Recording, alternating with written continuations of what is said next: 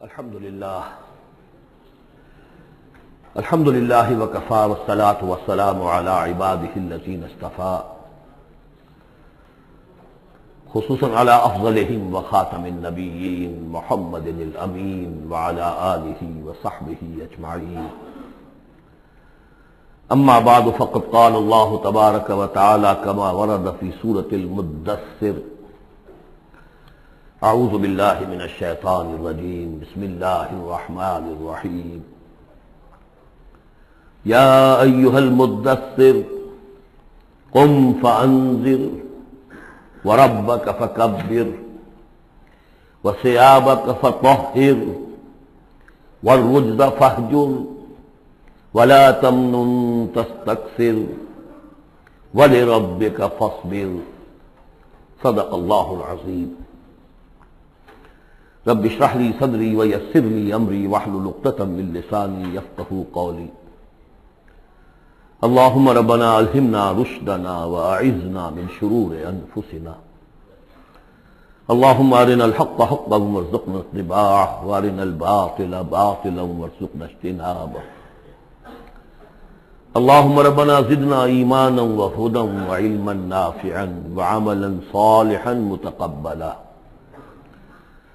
اللہم ربنا آنس وحشتنا فی قبورنا وارحمنا بالقرآن العظیم اللہم اجعلہ لنا اماما ونورا وہدا ورحمہ اللہم ذکرنا منہ ما نسینا وعلمنا منہ ما جہلنا وارزقنا تلاوتہ آناء اللیل واطراف النہار واجعلہ لنا حجتا یا رب العالمین آمین۔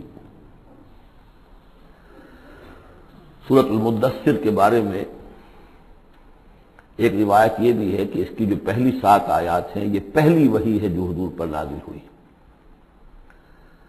اور یہ ایک چونکہ صحابی کی رائے ہے لہذا اس کو ذکر کرنا مناسب ہے، لیکن یہ کہ یہ کنسنسس جس پر ہے وہ یہی ہے کہ یہ پہلی نہیں ہے بلکہ پہلی وحی جو آپ پر آئی وہ سورہ علق کی ابتدائی 5 آیات ہیں۔ مغالطہ اس وجہ سے ہوا ہے کہ سورہ علق کہ نزول کے بعد جو اس کی آیات ہے شروع کی 5 اور اغلباً سورہ نون کی پہلی 7 آیات، پھر سورہ مزمل کی 10 آیات، ان کے نزول کے بعد پھر کچھ وقفہ رہا ہے۔ اس وقفے کے دوران جو ہے حضور پر خاصی طبیعت کے اندر بے چینی کی کیفیت طاری رہی، آپ چاہتے تھے کہ جلد از جلد یہ قرآن نازل ہو، لیکن اللہ تعالیٰ کی اپنی ایک مشیت تھی، اپنی حکمت کے تحت اس نے اس کا نظام بنایا تھا۔ اسی دوران میں اللہ تعالیٰ نے حضرت اسرافیل کو حضور کی تعلیم پر معمور کر دیا تھا، یعنی تعلیم جو ہے حضور کی وہ دنیاوی طریقے سے نہیں ہوئی کہ کسی کے سامنے زانو تلمس طے کیا ہو، الف باتا سیکھا ہو اور پھر اس کے بعد کتابیں پڑھی ہو، نہیں، اس اعتبار سے آپ امی محض تھے، دی ان لیٹرڈ ون۔ ہم یہ نہیں کہیں گے کہ آپ معاذ اللہ ثم معاذ اللہ جاہل تھے، نہیں، لیکن یہ کہ آپ نے اس طریقے سے تعلیم حاصل نہیں کی تھی جیسے کہ دنیا میں ہوتی ہے، لیکن یہ کہ شوق جو قرآن مجید کا آپ کو تھا اس کی وجہ سے آپ کو جلدی، اور جب یہ وقفہ ہوتا تھا تو بہت شام گزرتا تھا، اور تعلیم اس دوران میں ہو رہی ہے حضرت اسرافیل کے ذریعے۔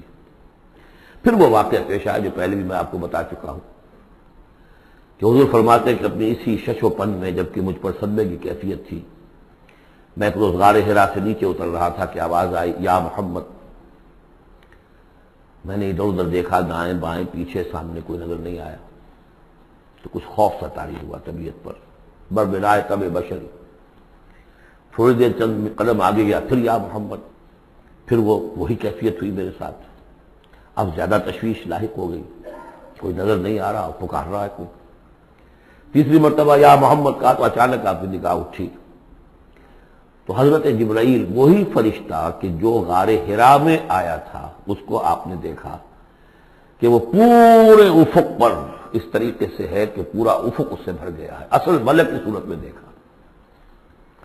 غار حرا میں کس کیفیت میں آیا تھا یہ بعد میں آپ کو بتاؤں گا، لیکن یہ کہ وہ مشابہت تو ایسی تھی کہ حضور نے پہچان لیا کہ یہ وہی فرشتہ ہے جو غار حرا میں آیا تھا، لیکن یہ کہ شکل یہ بالکل مختلف، یہ اصل ملک کی شکل تھی۔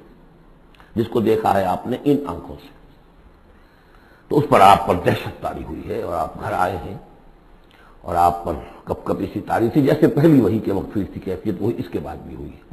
پھر یہ سورہ مدثر کی یہ 7 آیات آپ پر نازل ہوئی ہے۔ تو اس حوالے سے یہ پہلی وحی ہے، لیکن پہلی وحی ہے پہلی فترت کے بعد، پہلا وقفہ جو ہوا وحی کے اندر اس کے بعد پہلی وحی ہے۔ اور اس سے جیسا کہ میں آپ کو بتا چکا ہوں آغاز ہوتا ہے حضور کی رسالت کا، جبکہ سورہ علق سے آغاز ہوا ہے حضور کی نبوت کا۔ آغاز نہیں کہنا چاہیے، ظہور ہوا ہے۔ نبی تو پیدائشی طور پر نبی ہوتا ہے، لیکن ظہور کا وقت ہوتا ہے جبکہ پھر وحی کا آغاز ہو۔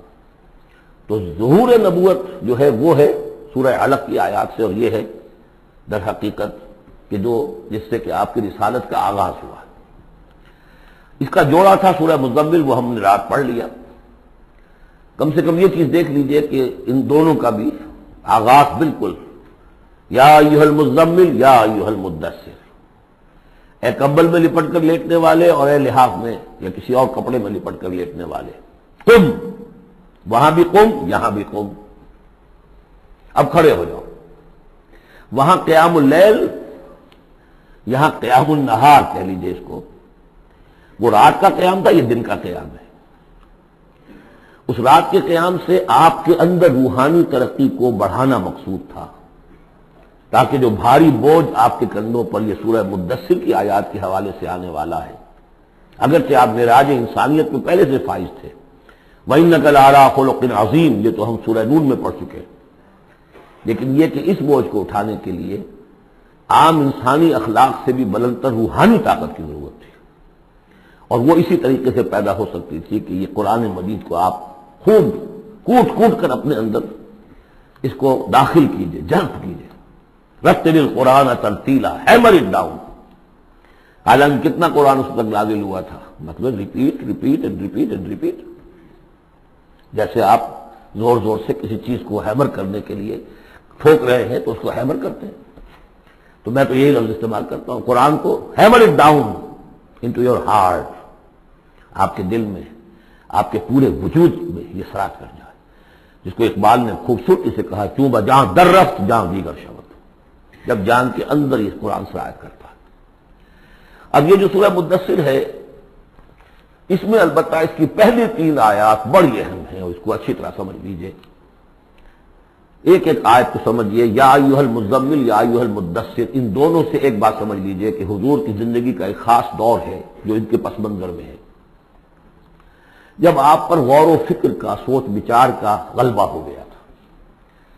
آپ ایک بڑے عملی انسان تھے، میں آپ کو بتا چکا ہوں، بچپن اسرت میں گزرا ہے، پھر لڑکپن اور پھر اور جو ہے جس کو ہم کہتے ہیں ایڈولسنس، وہ بھی سخت مشقت میں گزری ہے۔ پھر آپ نے کاروبار کیا ہے تو ایک سمجھیے کہ ملازم کی حیثیت سے یا عامل کی حیثیت سے کیا ہے، سرمایہ آپ کے پاس تو تھا نہیں، سرمایہ دوسروں کا ہوتا تھا۔ پھر ایسا ہوا ہے کہ اللہ تعالیٰ نے حضرت خدیجہ رضی اللہ تعالیٰ عنہا کا رجحان پیدا کر دیا، شادی ہو گئی، تو کم سے کم یہ کہ دنیاوی اعتبار سے، مالی اعتبار سے آپ اب اطمینان بخش صورت پیدا ہو گئی۔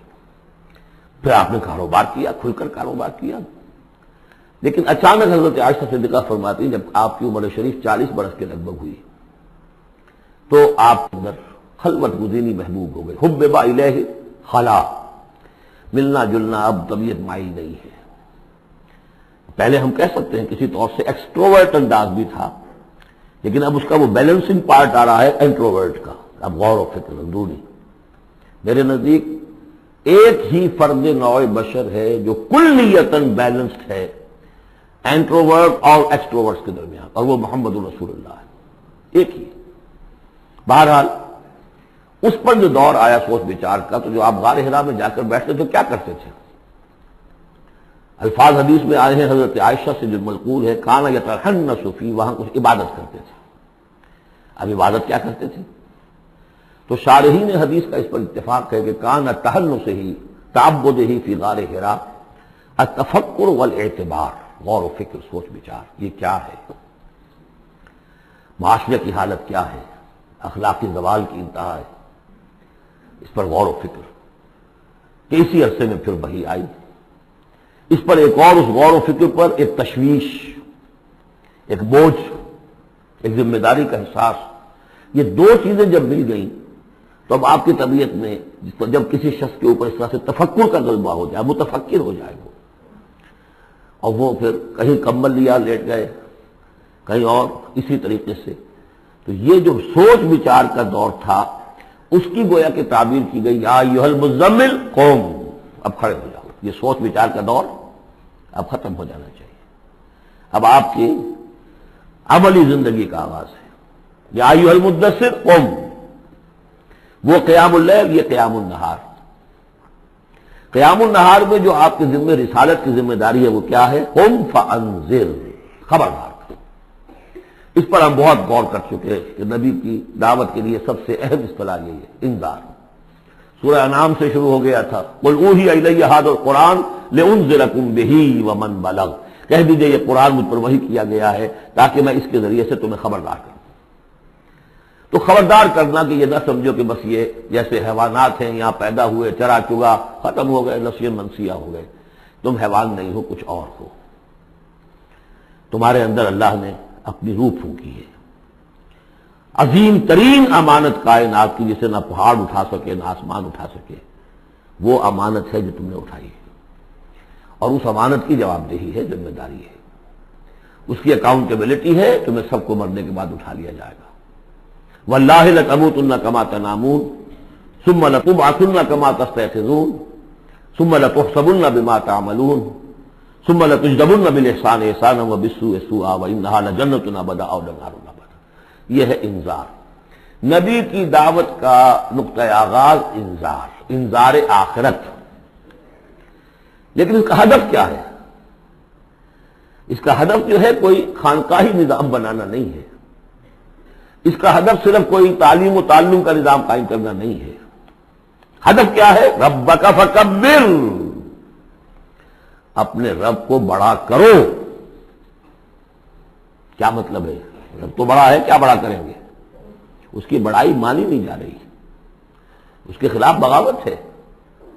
ظہر الفساد فی البر والبحر، اس کی بڑائی منواؤ، اس کی بڑائی نافذ کرو۔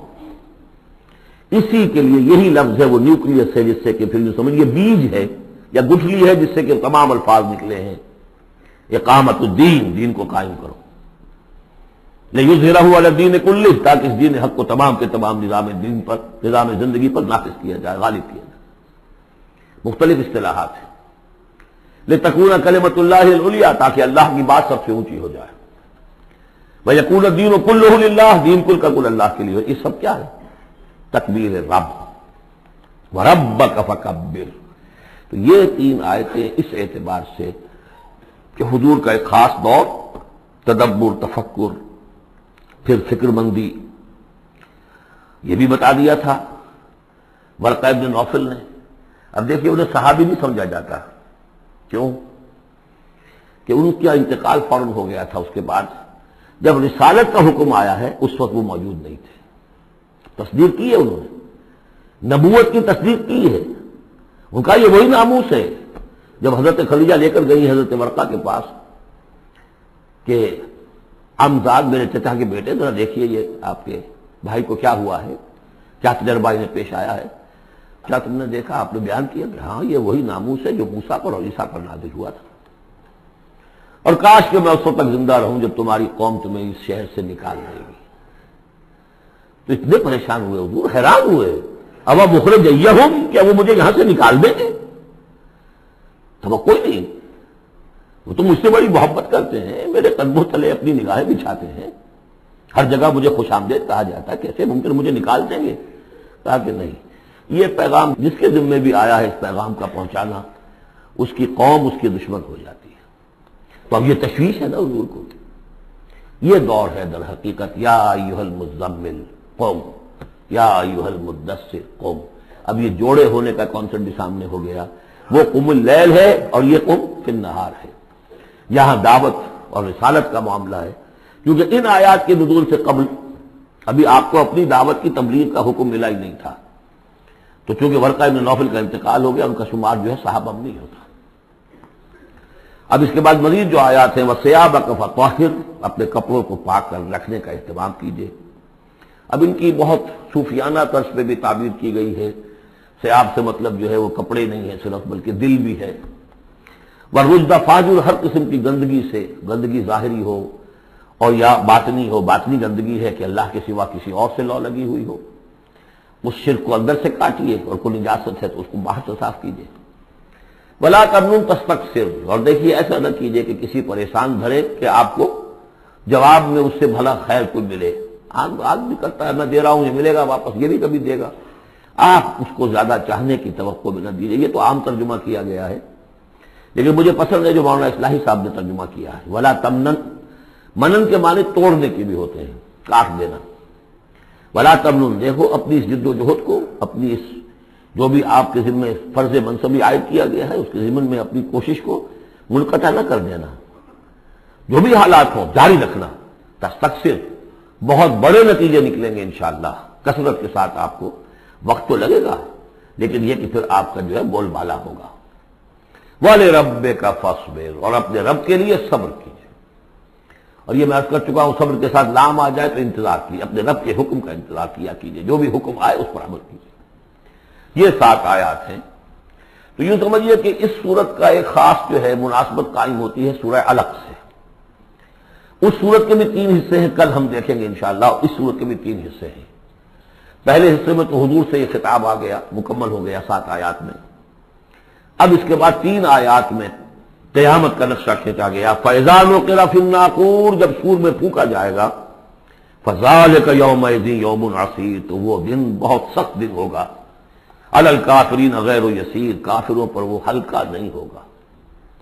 یہ وہی دن ہے جس کے بارے میں سورہ مدثر میں ہم پڑھ چکے ہیں. يَوْمًا يَجْعَلُ الْوِلْدَانَ شِيبًا السَّمَاءُ مُنفَطِرٌ بِهِ، پھٹ پڑنے کو ہے آسمان اس کے ساتھ. اور وہ دن ایسا ہے کہ جو بچوں کو بوڑھا کر دے گا.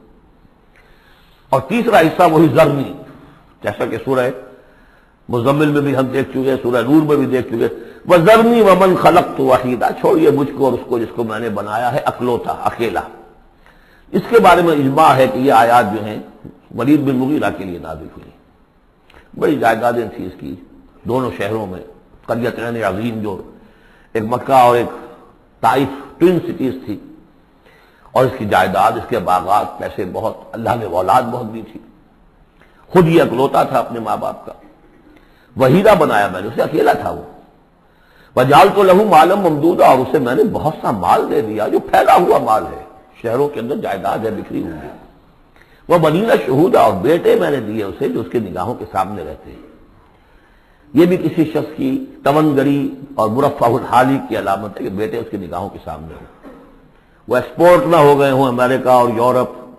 معلوم ہوا کہ وہ تو گئے ہوئے ہیں بیٹے، ان کو دیکھنے کو بھی آنکھیں ترستی ہیں، سمجھے آپ. وہ تو پھر معلوم ہوا کہ کوئی بڑی ہی پتلی حالت ہے. شہودہ، بیٹے سامنے موجود ہے. وَمَهَّدتُّ لَهُ تَمْهِيدًا، میں نے اس کے لیے خوب بستر بچھا دیا تھا، خوب تمہید کی تھی. ثُمَّ يَطْمَعُ أَنْ أَزِيدَ، پھر وہ یہ چاہتا ہے کہ میں اور بھی دوں اسے. کلا، بس اب نہیں. إِنَّهُ كَانَ لِآيَاتِنَا عَنِيدًا، یقیناً وہ ہماری آیات کا مخالف اور دشمن بن گیا. وہ یہ تھا کہ ذہین بھی بہت تھا یہ شخص، اور یہ محسوس کرتا تھا کہ جو وہ محمد کہہ رہے ہیں ٹھیک ہے، لیکن یہ کہ یہ ساری میری جائیدادیں، میرے رشتے، میری دوستیاں، میری چودراہٹ، اس سب کا رسک میں کیسے لے لوں. تو یہی وہ شخص ہے جو سب سے زیادہ کمپرومائز کے لیے آپ پر زور ڈالتا تھا کہ محمد اس طرح نہ کرو، کچھ نہ کچھ اپنی بات منوا لو، کچھ لوگوں کی مانو.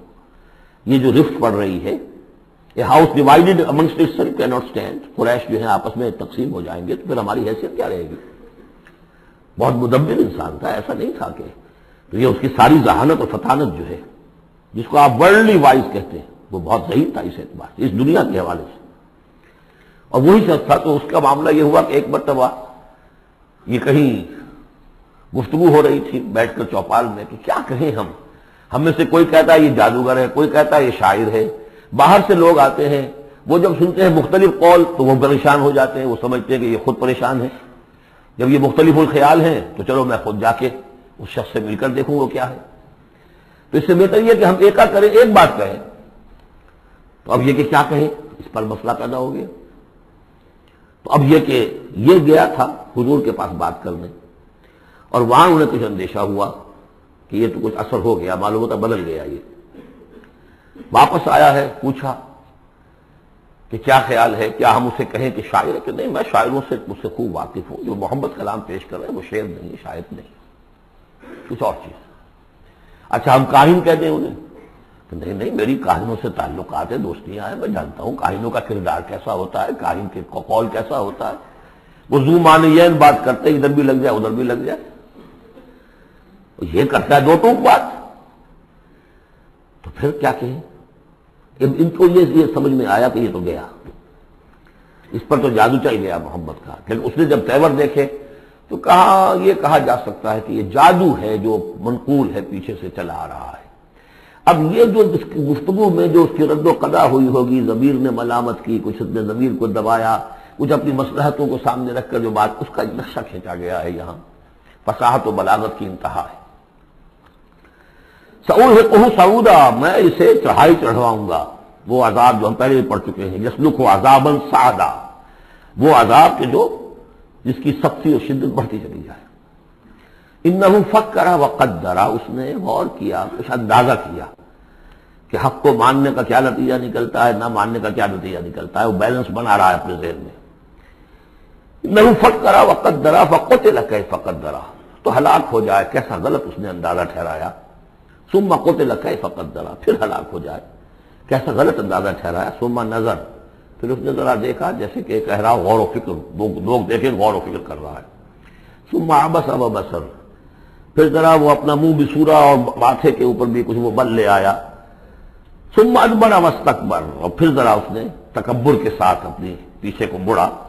فقال ان ھذا الا سحر یؤثر، اس نے کہا نہیں بس ٹھیک ہے، یہ جادو ہے جو چلا آ رہا ہے، محمد کا کلام جو ہے جادو ہے، جادو اثر تو ہے. ان ھذا الا قول البشر، لیکن ہے بہرحال یہ انسانی کلام. یہ جو محمد کا دعویٰ ہے کہ یہ اللہ کا کلام ہے، یہ نہیں. سأصلیہ سقر، اب اس پر جو اللہ کا غضب بھڑک رہا ہے. ان قریب میں اس کو ڈالوں گا آگ میں. وما ادراک ما سقر، اور تمہیں کیا معلوم کہ وہ سقر کیا ہے.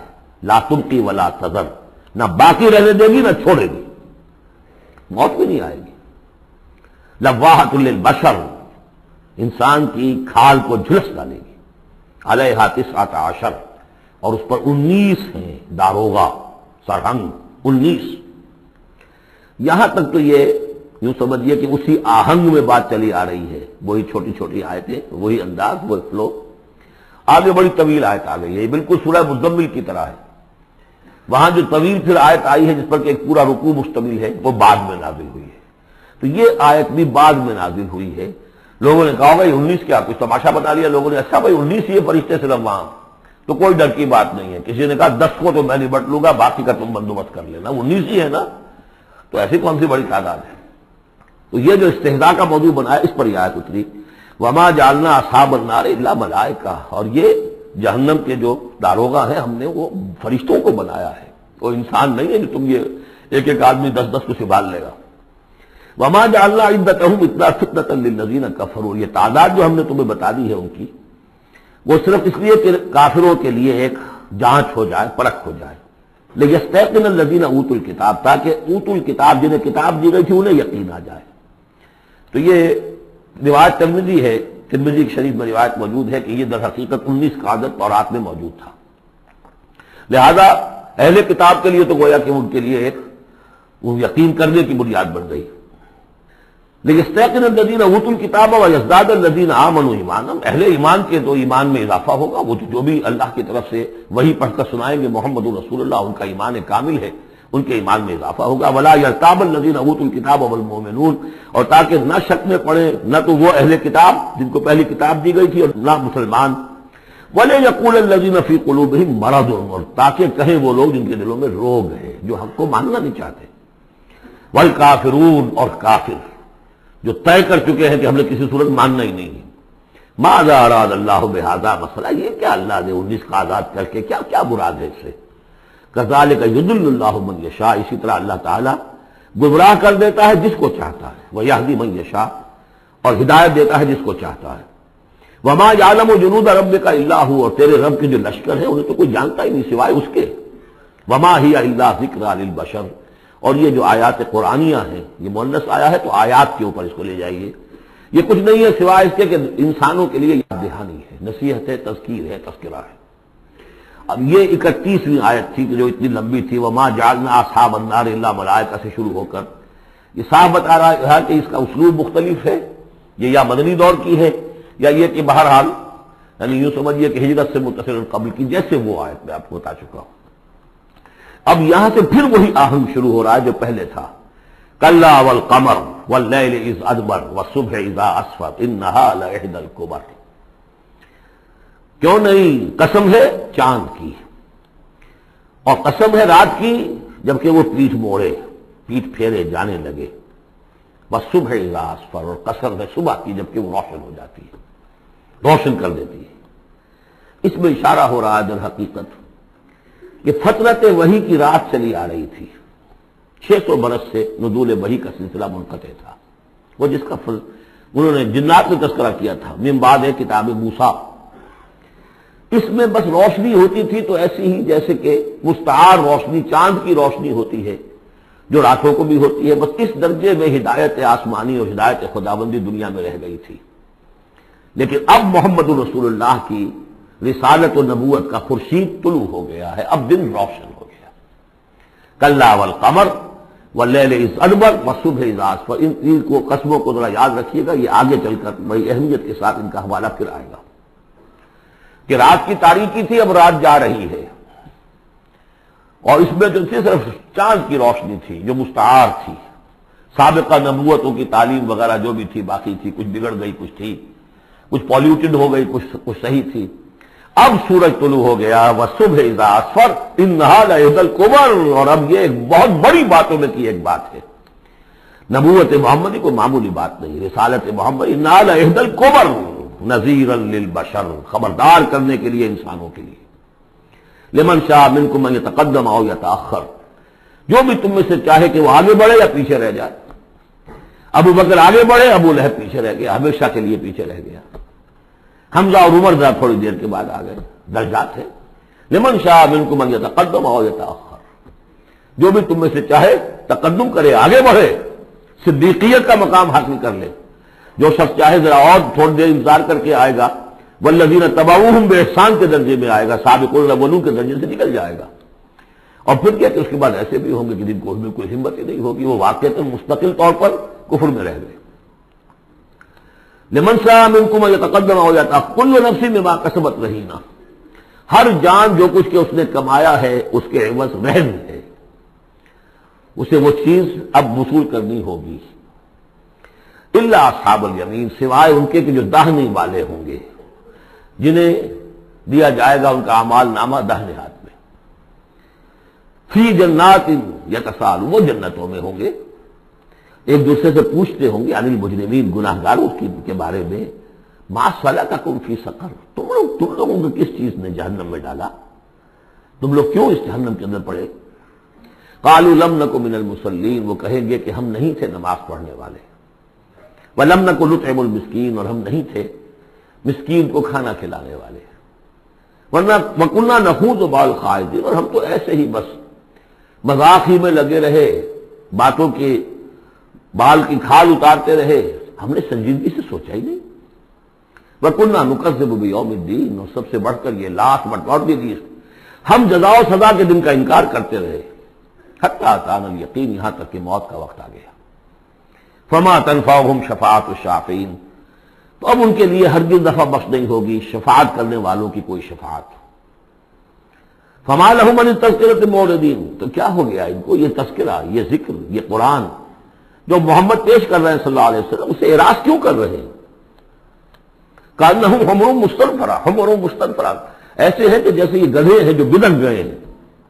فرت من قسورہ، شیر کو دیکھا ہو کبھی آپ نے دیکھا ہوگا ٹیلی ویژن وغیرہ پر، تو افریقہ کا نقشہ دکھایا جاتا ہے کہ ذرا شیر کی آہٹ دیکھتے اور پھر زیبرے جس طرح بھاگتے ہیں دمڑ دمڑ دمڑ کرتے ہوئے، ان کا پورا کا پورا غول جو ہوتا ہے وہ ہے اصل میں نقل کہ یہ لوگ جو ہے اس طریقے سے کانہم حمر، کو زیبرے بھی گدھے ہی ہے نا، کانہم حمر مستنفرہ فرت من قسورہ، کسی شیر کو دیکھ کر وہ بھاگتے.